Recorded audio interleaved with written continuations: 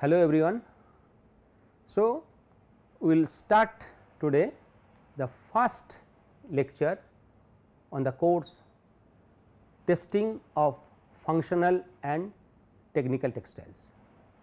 In the first segment, as I have mentioned earlier, that we will discuss the functional textiles, that is the clothing used for functional aspects. First we will deal with the low stress mechanical characteristics. Basically, by low stress mechanical characteristics we mean that the fabric or clothing when we wear, how it interacts with our body as far as fabric handle is concerned.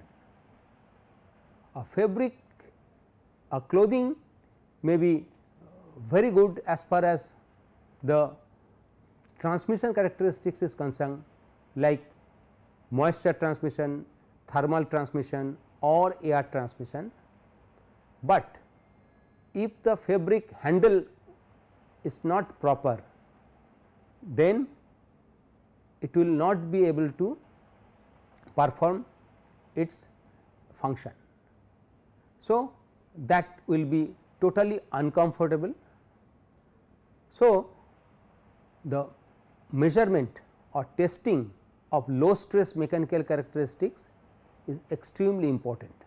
So, fabric handle, it is for industrial fabrics, the performance characteristics are very important, like for filter fabric it is a filtration characteristics, for composite there are many other characteristics, their performance characteristics are important, like geotextile its strength and other characteristics important, but for functional textiles handle is extremely important, whether the fabric is smooth or rough, stiff or limp, or its draping quality. So, or frictional characteristics, its surface roughness, its shear characteristics, okay. All these characteristics are extremely important. So, in this segment we will discuss all these low stress mechanical characteristics. So, first let us see the standard method of measurement of one of the most important low stress mechanical characteristics is the bending. So, the method which we use to measure the bending characteristics, it is called cantilever principle. So, the common method is Shirley stiffness tester, where we test the horizontal strip of fabric is allowed to bend like a cantilever under its own weight. Like suppose this is a fabric sample, and in a horizontal platform if we hang under its own weight, this fabric will bend. So, from this bending angle or from the overhanging length we can calculate the flexural rigidity of the fabric. So, this is the principle where the fabric, this is a green color, it is a fabric sample and this is the platform, and when we push the fabric it bends, it is the tip point, it is making an angle with the horizontal, it is a certain specific angle, and from there we can calculate the bending characteristics of fabric. So, let us see the animation of this principle. Now, when the fabric is pushed and it is hanging like a cantilever, and gradually as the length is increasing, overhanging length is increasing, its tip point, it is making certain angle. Okay. As soon as it is making a predetermined angle, which is typically 41.5 degree. So, that based on that angle we can calculate different parameters, where G equal to G is the flexural rigidity of the fabric, M is the mass per unit area, L is the overhanging length of the fabric, and with this equation G equal to M multiplied by L q multiplied by cos theta by 2 by 8 tan theta, where theta is the angle with the which the tip point of the fabric is making angle with the horizontal plane, and C is the bending length which is equal to L is the overhanging length and multiplied by cos theta by 2 divided by 8 tan theta to the power 1 by 3. So, from there we can calculate the both the flexural rigidity and the bending length. Okay. So, if we know all these characteristics, so this will actually reflect the bending characteristics of fabric. The formula these are the Peirce empirical equation. Okay. From there, as I have already explained, where M is the mass per unit area and G is the flexural rigidity in micronewton meter and C is the bending length in millimeter. Okay. From there we can calculate these two G and C, these two parameter, it shows the fabric bending characteristics. And if we know this empirical formula, from there we can calculate for theta equal to 7.1 degree, this total parameter, this the right hand side parameter, it becomes 1, okay, which means that the overhanging length is equal to the bending length for theta equal to 7.1 degree.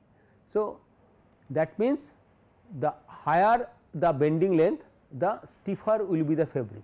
So, we can get the value directly from the overhanging length.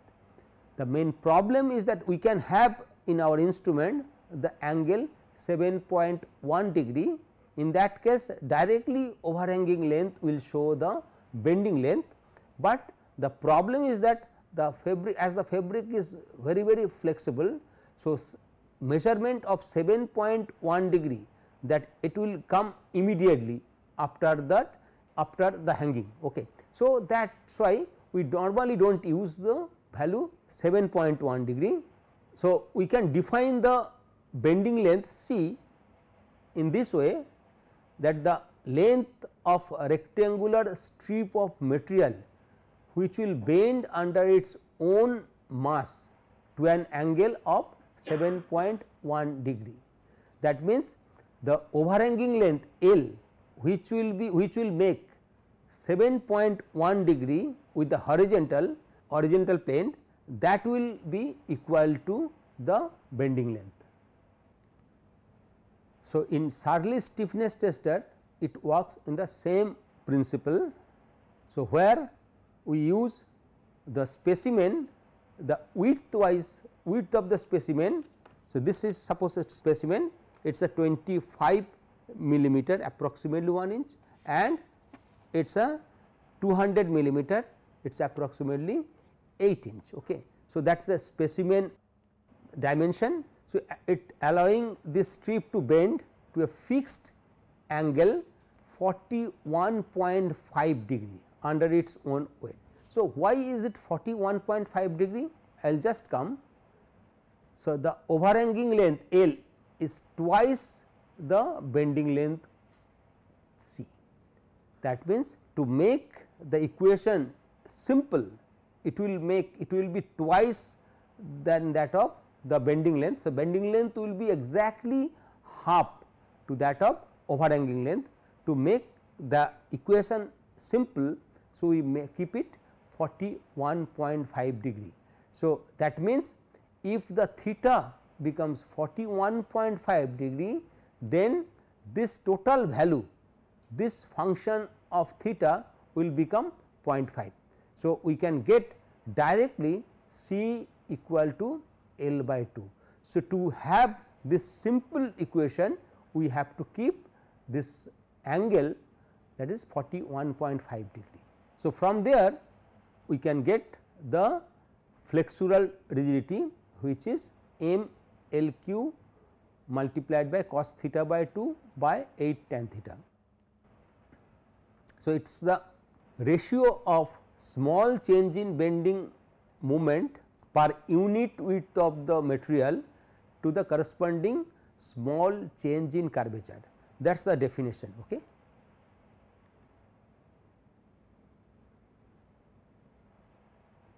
And we can calculate this G flexural rigidity in terms of micronewton meter with this formula, m multiplied by C q multiplied by 9.807 multiplied 10 to the power minus 6, where m equal to mass per unit area in gram per square meter, C is the bending length in millimeter, and bending modulus, it is the stiffness of a fabric in bending is dependent on its thickness. That means, for similar structure, if we increase the thickness, the stiffness will increase.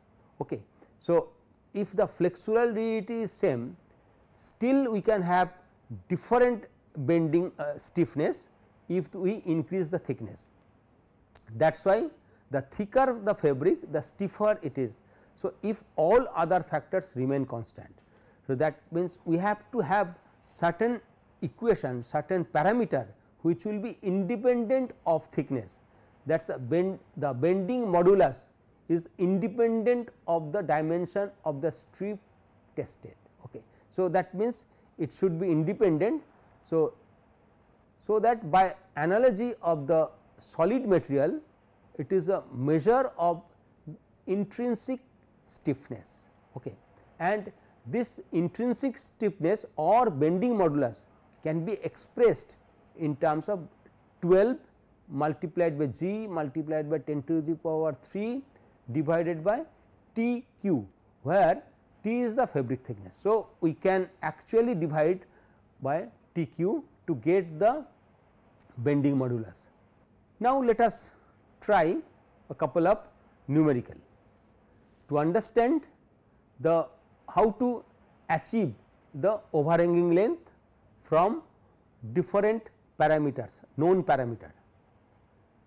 So, here the problem is a fabric with certain mass per unit area, that is 200 gram per square meter mass per unit area, having flexural rigidity of 245 micronewton meter, that is the flexural rigidity. What will be the overhanging length? If the tip of the specimen has to reach a plane inclined at 10 degree below the horizontal. So, that means the fabric, suppose this is the fabric of mass 200 gram per square meter and it has got flexural rigidity of 245 micronewton meter. Now, the question is that what will be the overhanging length we have to calculate when this tip will reach a point which is 10 degree below the horizontal point. So, that is the question. Now, the solution, if we see the data which are given here, so fabric mass per unit area is given 200 gram per square meter, flexural rigidity is given, G is equal to 245 micronewton meter, theta is given 10 degree, and we have to calculate the overhanging length. So, we know this formula G equal to m CQ multiplied by 9.807 multiplied by 10 to the power minus 6 micronewton meter. Okay. That is the flexural rigidity is known here.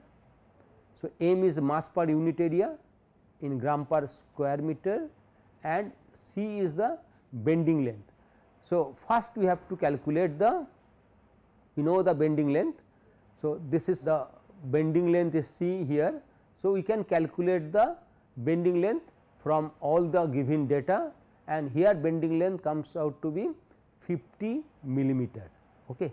From this data, so bending length we have calculated, and from there this is the formula given by Pierce formula as we have discussed earlier, and using the data here C is known, theta is known, theta is here is 10 degree. Okay.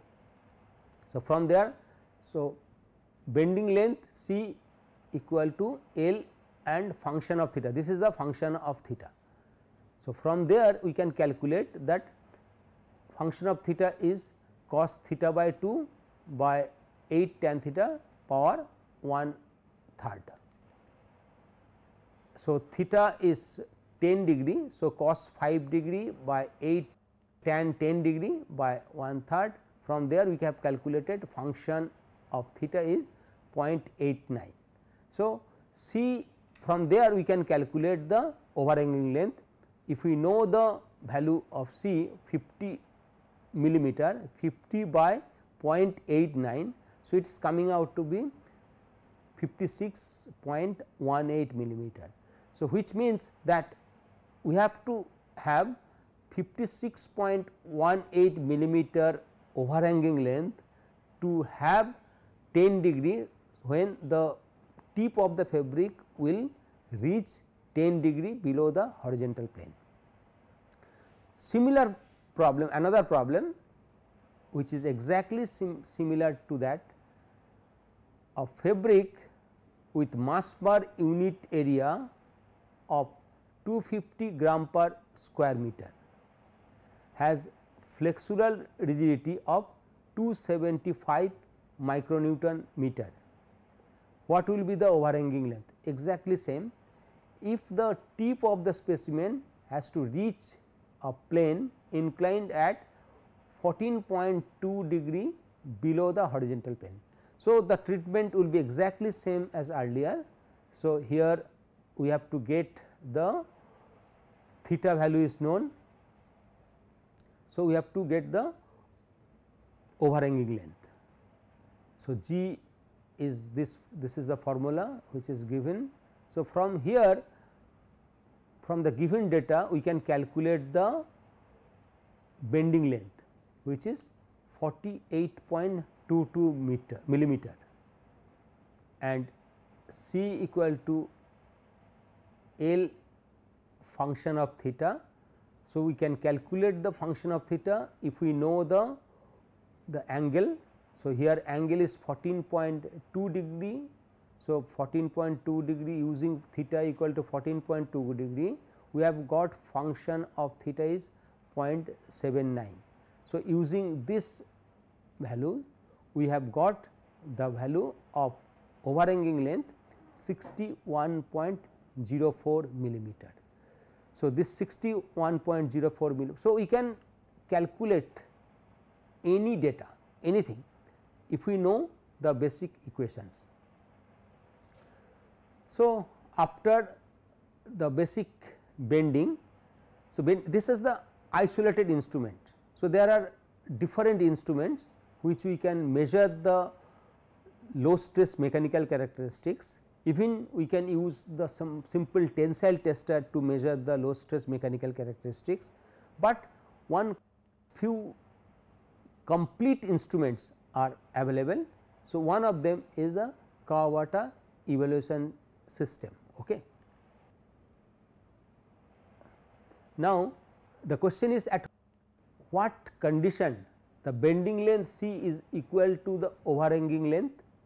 The condition is simple, the function of theta, this part cos theta by 2 by 8 tan theta to the power 1/3. If we have something for certain value of theta, if it is say 1, then the C equal to L, then we will get C equal to L. So, for theta equal to 7.1 degree, so we will get this value. So, C equal to L we can achieve at the value of theta equal to 7.1.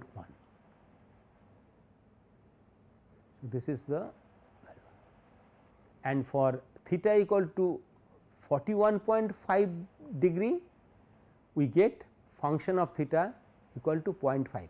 So, ideally that function of theta should have been 1, then we can directly use the value overhanging length equal to C. As I have mentioned, as the fabric, most of the fabric samples are stiffer in nature. So, we cannot get the it is and 7.1 degree is very small angle. So, it is very difficult to measure the value exactly correctly. So, we use the next value, easy value, simple value, and where function of theta is used of 0.5. So, that we normally use, and in most of the instruments like your Surley tester or fast test bending tester, we use the value 41.5 degree. So, this is the simple formula.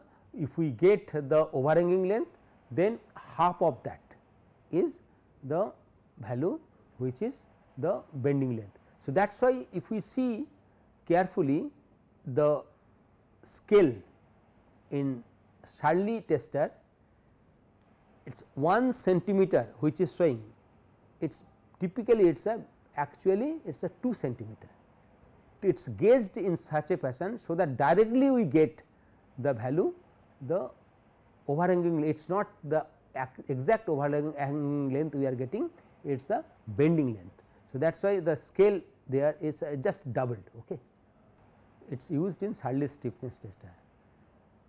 Now, so the bending by cantilever method we can use for fabrics which are little bit stiffer in nature, but for fabric which are very limpy like knitted fabric, weft knitted fabric, these are very flexible.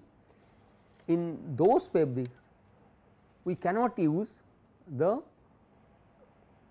cantilever principle. For those fabrics we have to use another method which is hanging loop method. So, hanging loop method for very limpy fabrics do not give satisfactory results in cantilever principle, like loose knitted fabrics as I have mentioned. The stiffness is measured by forming them into a loop and allow it to hang under its own weight. Like this is a fabric, suppose it is a very limpy fabric. So, what we have to do? We have to form a loop. So, this is a loop formation. Now, without any deformation, suppose it is a circular loop. Now, when it is allowed to deform under its own weight, this will form little bit, it will be deformed. So, we have to measure the degree of deformation.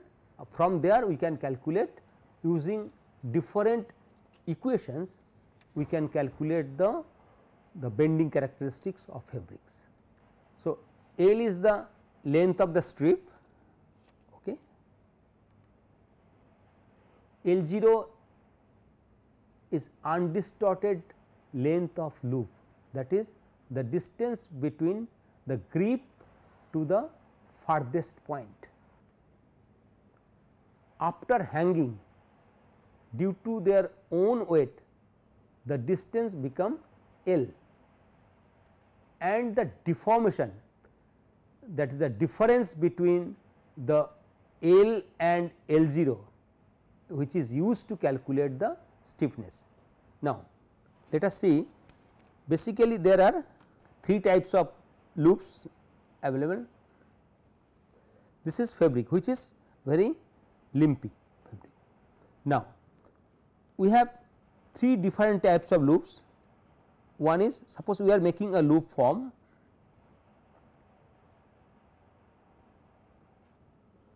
this fabric has formed on the form of loop. This is ring loop, okay, where undistorted length, this length is L 0, and when and at this is the joining point, and when it is hanging on its own weight, this will be deformed little bit. So, this length from the point of grip to the farthest point, this is L. So, the distance, the difference between L and L 0, it is a deformation. Okay. So, using this value D, we can calculate the stiffness of the fabric. This is the formation, it is called ring loop. Another formation which is we can form, suppose this is the fabric, and if we have this type of formation, it is called ring loop, which is 1. Second formation, this is the fabric which is formed in this fashion, just like pier, it is a called pier loop. So, without deformation,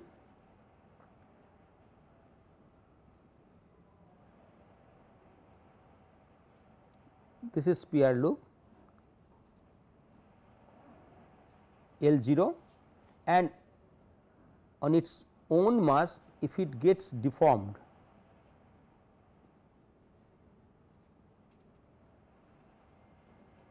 L. So, D equal to L minus L 0.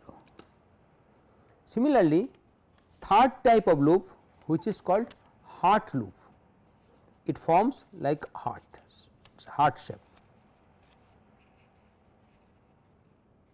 This is the heart loop. Now, here the strip we are forming just like heart, and we are gripping here.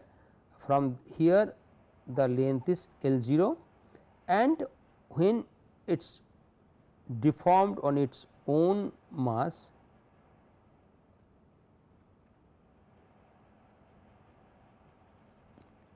L. So, D equal to L minus L 0. So, which means the stiffer the fabric, the deformation will be lesser. So, D will be lower. For stiffer fabric, D will be, the D value will be lower. So, depending on the D value, we can calculate the stiffness of the fabric. So, D is the difference between L and L 0. So, the ring loop method, this is the gripping point, and after deformation the length is L. So, L 0, as it is a ring, it is a circular one. So, L is the total length which is circumference. So, that divided by pi, it is a very simple. From there we can calculate the L 0 equal to 0.3183 L. So, if we know L 0, and then we have to calculate the L value. So, L value if we calculate, and from there the bending length is given by this formula, L equal to C equal to L multiplied by 0.133 multiplied by function of theta. So, function of theta is given by this formula, and this function of theta is same for all the other different types of loop method, hanging loop method, and theta here is given by 157 degree multiplied by d by L 0. So, d means here the difference. Okay. If we can calculate this difference, so we will get different value of theta, and from there we can calculate the function of theta, and using this function of theta value we can get the bending length, okay, and knowing the length of the strip. Okay. This is the, and for other loop method only difference will be this two formula, this formula. Okay. Now, for pure loop method, L 0 is equal to 0.4243 L, C equal to L multiplied by 0.133 multiplied by function of theta divided by cos 0.87 theta.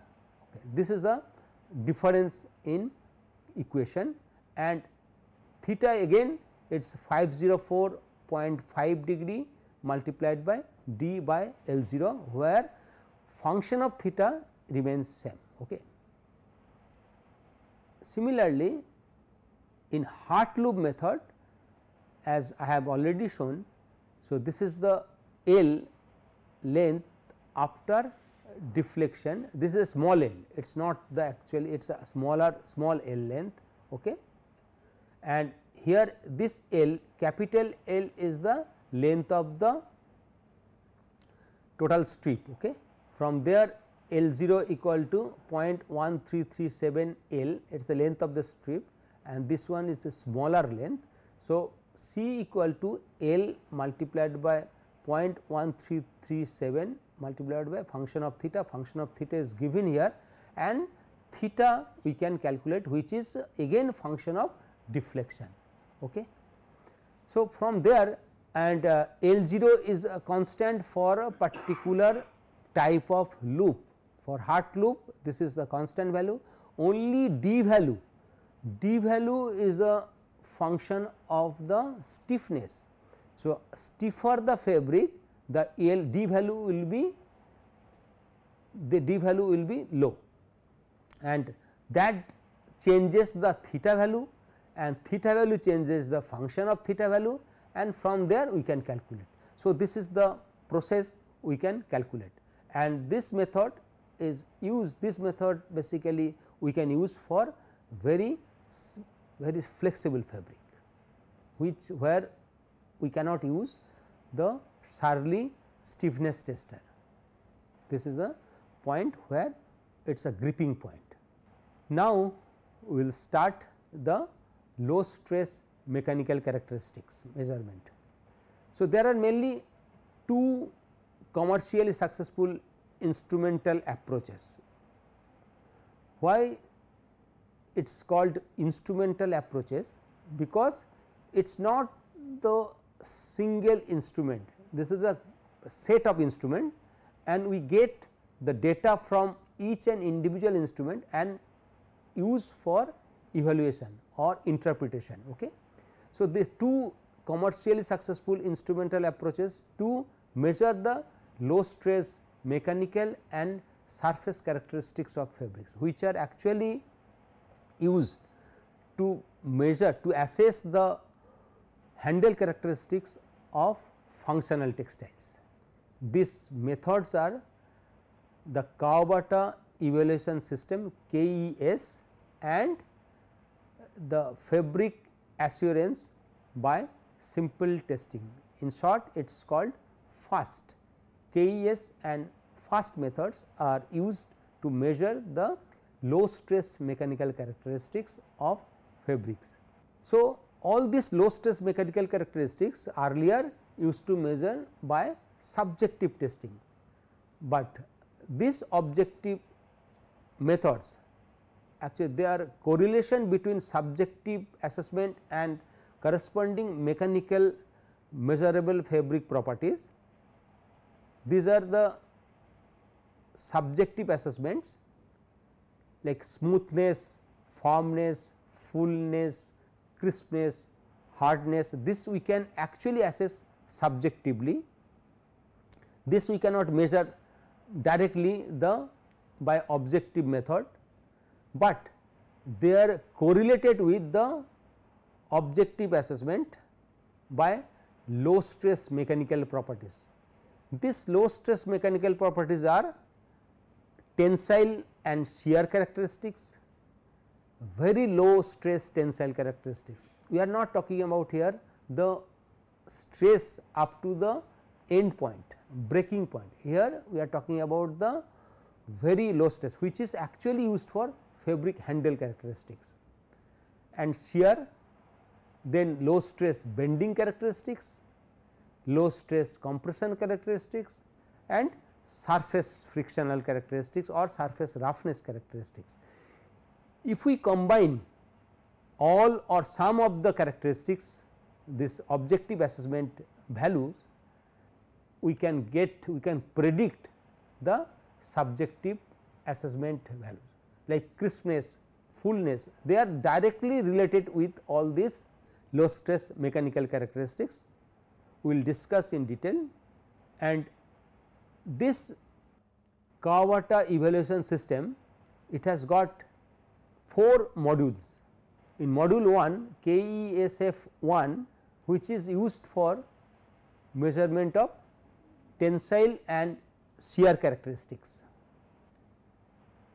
KESF 2 is used for measurement of bending characteristics. So, where the bending means it is not at very high level, it is at the low stress, at lower extent of bending. Similarly, in KESF 1, the tensile characteristics is it is at a very low level of stress. Okay. Similarly, for shear characteristics, KESF 3, it is for measurement of compressional characteristics, okay, and KESF 4 for measurement of surface friction and roughness characteristics. Now, the speciality of KESF methods are, here we measure both in loading direction and also in the unloading direction, be it tensile, shear, bending, compressional, even for the frictional characteristics. We can get the data for each and individual point, and accordingly we can analyze. So, if it is tensile characteristics, it will stretch the fabric, we will measure all the data during elongation, and also during unloading we will get all the data. Okay. Whereas, the fast systems, these are much simpler. So, and it has been developed by CSIRO Australia, and primarily for control and assurance of fabric quality. Okay. And it also gives the objective indication of fabric handle characteristics. Now, the difference between fast system and the Kawabata system, in fast we do not get the value or data in between during the extension or during compression, we get only value at end point, okay, and it is a discrete data we get and we analyze the data. Whereas, in KESF method we get data, the overall data, total curve we get. Okay. The fast method, it consists of a series of 3 instruments and one test method. Okay. The instruments are the first one which measure the compression, it is called compression meter. First 2 measures the bending characteristics bending meter, it is similar to that of Shirley stiffness tester, and first 3 it is a extension meter. In addition to all these 3, we have a test method which is called first 4, which is not an instrument, it is a just a test method, where we measure the dimensional stability, okay, and it's a these methods are basically it's inexpensive, and this is as only a guidelines, okay, from where we can measure the dimensional stability, hygral expansion, okay, and relaxation of shrinkage we can measure. So, first we will start with the Kawabata evaluation system of fabric, KESF system. So, we will start with the first module, which is KESF 1, which measures the 2 characteristics, okay, tensile characteristics and shear characteristics. The fabric specimen is clamped between 2 jaws. Okay. So, for any tensile characteristics we need 2 jaws. Okay. Here similarly, we have to have 2 jaws for clamping the fabric. One jaw is attached with the drum for measurement of tensile force. So, there will be one jaw, the drum will rotate, as the drum rotates it will apply the force. A constant tension of 10 gram force per centimeter is applied by weighing the which is attached to the drum. So, a constant weight is hung on that, and then it is gripped, and other jaw is attached with the slide for shear force application. So, one jaw is a slide, another jaw is a drum. Okay. So, this is the picture, and here this is the rotating drum, and this one is fabric specimen, okay, and one jaw, this is jaw which is attached with the drum. As the drum rotates, this will extend the fabric, stretch the fabric, and the load will be applied on the fabric specimen, and other jaw which is connected with the this slide, this is shear for measurement of shear. So, this slide is is the other jaw. That means, when the instrument works in tensile principle, tensile force principle, in that case this slide, this other jaw will be stationary, only this drum will rotate. So, as the drum rotates, this will apply the tensile force on that, on the specimen, and the elongation we can measure by the tensile strain detector. Here strain detector, this strain detector works on this measures the angle of rotation. So, this angle of from this angle of rotation, if we know the diameter of the drum, we can convert it to the how much extension is applied, and this tensile force detector, which is nothing but a torque sensor. So, the torque required to rotate this drum is actually is converted to the form, that is the tensile load. Okay. So, from these two sensors, one is tensile strain detector and tensile force detector, we can get the value of the stress strain. We can completely get the stress strain curve, and after rotating, after straining predetermined length, this drum will automatically start rotating in other direction and it will record the value for the load and extension during the unloading time.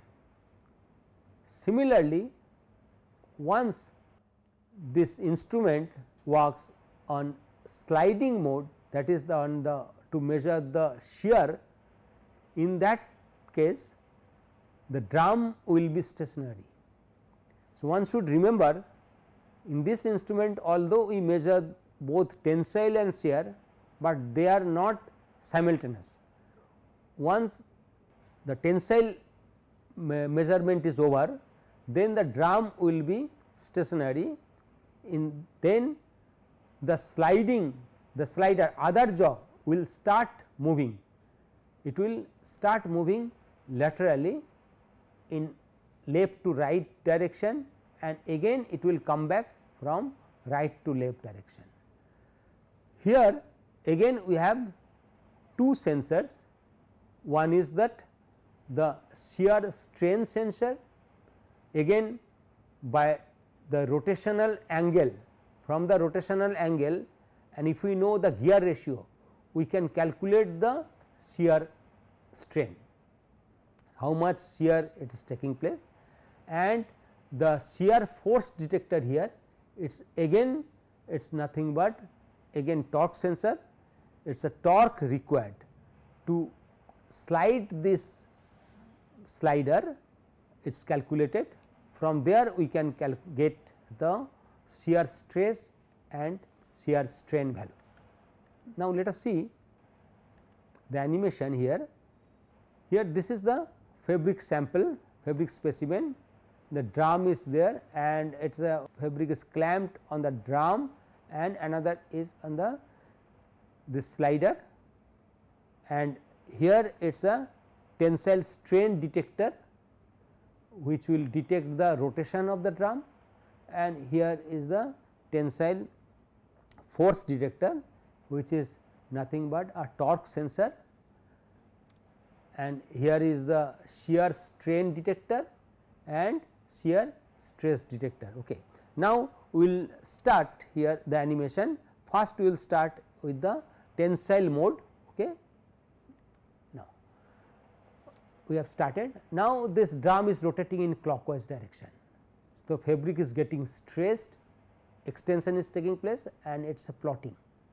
So, elongation is there. After reaching the predetermined mass, predetermined force, that is 500 gram force per centimeter, it is coming back again. So, it completes one cycle and from there we can calculate various parameters. Just we will discuss here. The parameters here we can get 3 parameters here from this loading and unloading curve. Okay. Stress strain curve, this is the elongation and here is the force elongation curve. Here we will get the first parameter, it is a WT, which is tensile energy, that means the tensile energy during the loading curve. Okay. So, it is the area under the loading curve, the energy required to load stress the fabric, which is expressed in terms of WT. Next is the linearity, LT, linearity of the curve, which is nothing but WT, that energy required for extension, and if the curve was straight line, that means it will form a triangle, the area of this triangle, that means linearity of the curve, it is a WT by area of the triangle AOB, this AOB triangle. That means, if the curve is linear, then the value of the LT linearity would have been 1, and as WT is less than the area of this triangle, that means this value will be LT value will be less than 1. So, from there we can actually get idea about the linearity of the curve. Similarly, resilience RT, resilience during stretching, which is nothing but the area under the recovery curve, that is R recovery curve divided by the area under the loading curve, which is equal to multiplied by 100. So, resilience, if the resilience is 100%, that means the recovery curve will follow exactly to that of the loading curve. If they are actually coinciding, that means the fabric will be highly resilient. So, from these two values, that is area under the recovery curve and area under the loading curve, we can get idea of the resilience. Resilience characteristics is that characteristics where it actually return, it comes back from the it is a deformation. It can be a tensile resilience, it can be compressional resilience, it can be of any form of deformation. So, we need a fabric with very high resilience. Okay. So, that is why resilience characteristics we can get from the area under the loading curve and area under the recovery curve.